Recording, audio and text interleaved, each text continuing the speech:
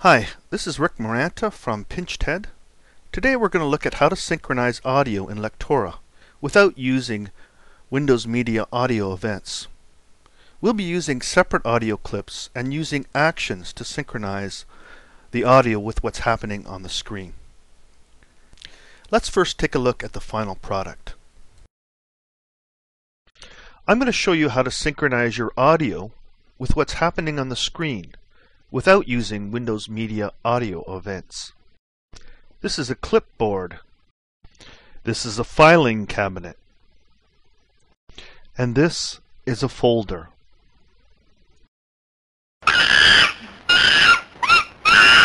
Hey you, monkey! Get off my screen!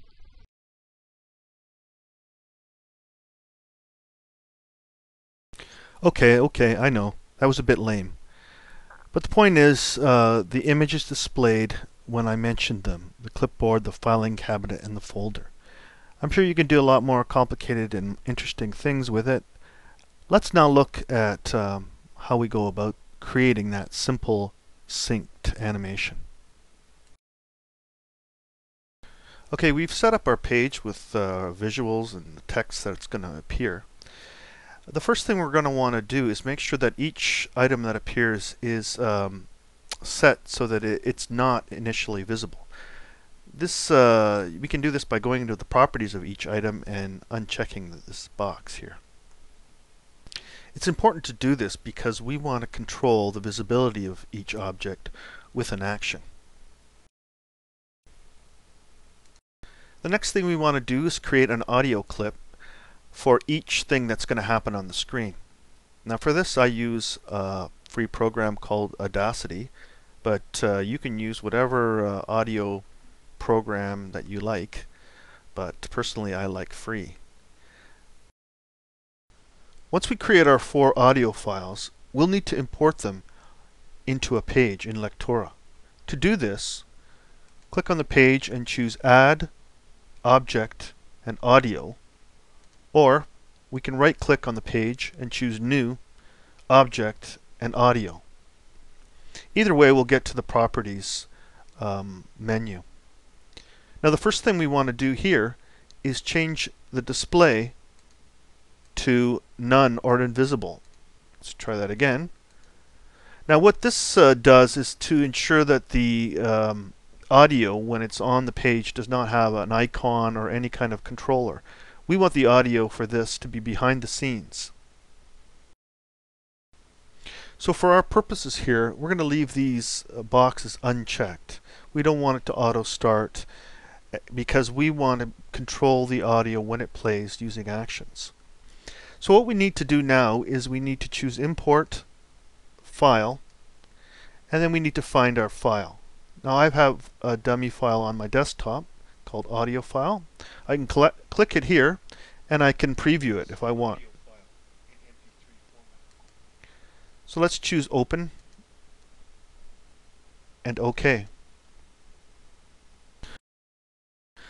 So we have our audio file now in our title and it's on our page, but it's in MP3 format. You may have imported it in WAV format, but we need now to convert it to Flash FLV format. What this will do is, if your file is large, it'll compress it and allow it to be streamed from your web page.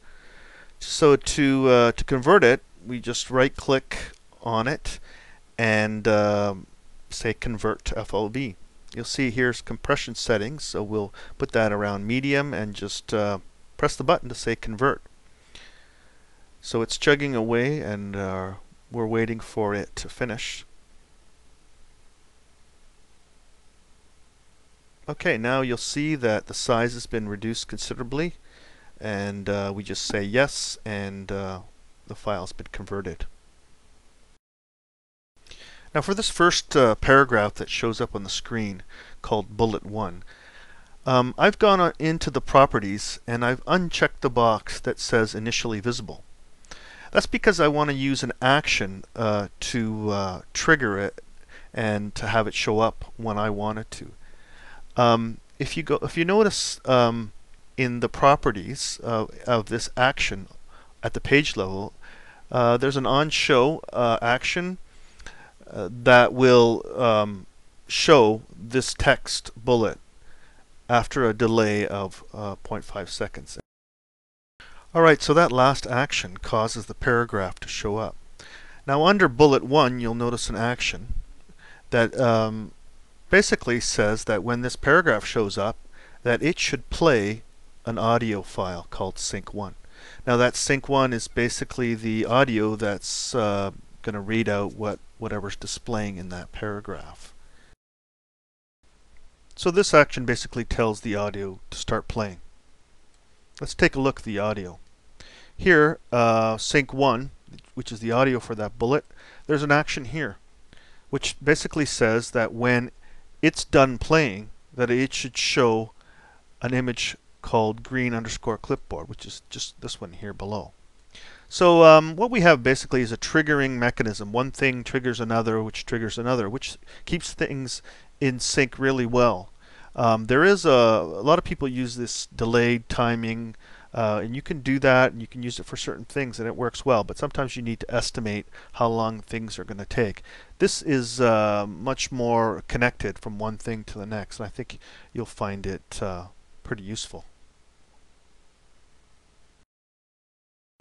Okay, the action I just showed you, on done playing show clipboard, just basically says when that first paragraph audio is finished, we show the image clipboard.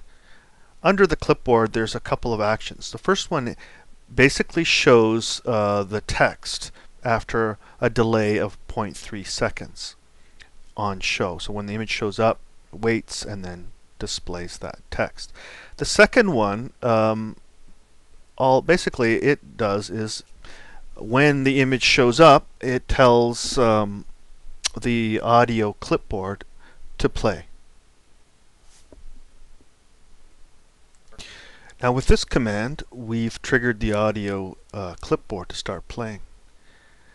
Under the audio clipboard you'll see that there's a command that says when that's done playing we're going to show the image filing cabinet. And you can have a delay here to fine-tune it or no delay. It's up to you when you're looking at it. So the filing cabinet audio is playing. You'll see there's an action here, but actually let's go look at the graphic. Again, we have a command that says show the text underneath it, and a command that says let's play the filing cabinet audio. So let's go back up here where we'll take a look under filing cabinet audio. We have a command that says when that's done playing we show the folder image.